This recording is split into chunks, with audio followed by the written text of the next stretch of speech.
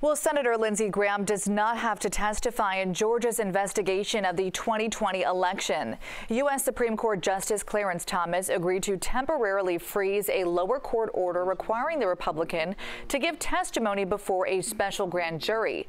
The grand jury is investigating efforts to overturn the 2020 presidential election in the state.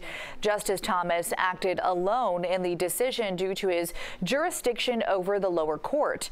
Georgia investigators have until Thursday to give a response to the court.